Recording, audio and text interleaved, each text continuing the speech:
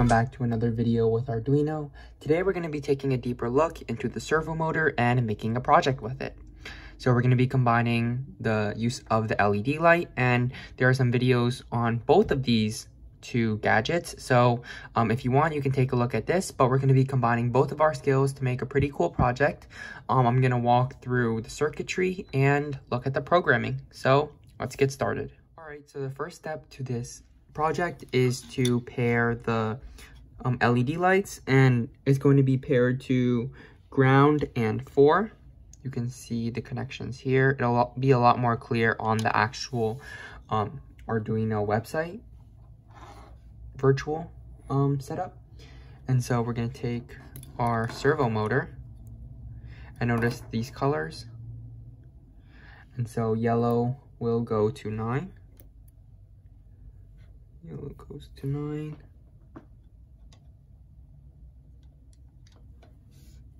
Red goes to 5V.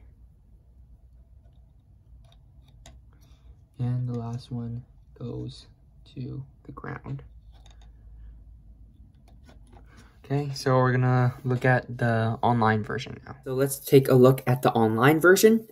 This is the site we've been visiting in the past few videos called Walkwe. We have the Arduino and some other additions.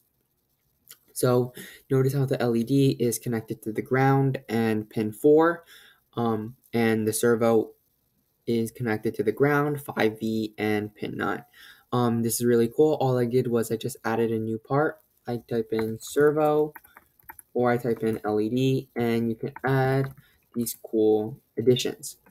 So yeah, I can also change the color if I want to. Let's do green, but now let's focus on the code. So this is relatively the same code. I guess I'll just go over it pretty briefly. This is the LED pin. Remember, this is the LED pin 4 that we saw here. The serial begin, the attach, right? We have pin mode LED pin. So this LED is going to display the output or shine. We're going to delay 1000 milliseconds or 1 second. These are a for loop. And so essentially what happens is it goes from position from 0 all the way to 90, increasing by 1. And the servo motor will move the, I guess, it will spin. And this just returns it back to its initial position. So essentially, just look at this. Let's see it. Let's move this up. And so it's just moving back and forth. And so now let's stop the simulation.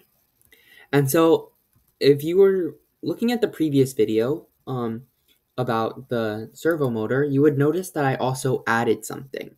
So you see this if statement, and you see this if statement here as well. So essentially what this if statement is if this condition in the parentheses evaluates the true, the following code will execute.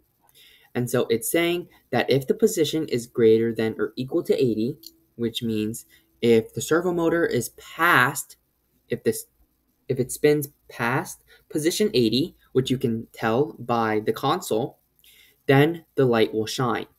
And likewise here, if the position is less than or equal to 80, then don't shine.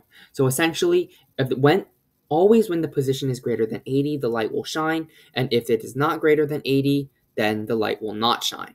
So try to get everything into frame here. I know it messed up the wiring a little bit, but so let's take a look at this.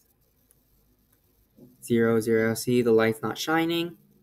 And then wait a few seconds, we're at 60, 70, 80, and look, now the light has shined. So that's something pretty cool. What you can do is also experiment with these values.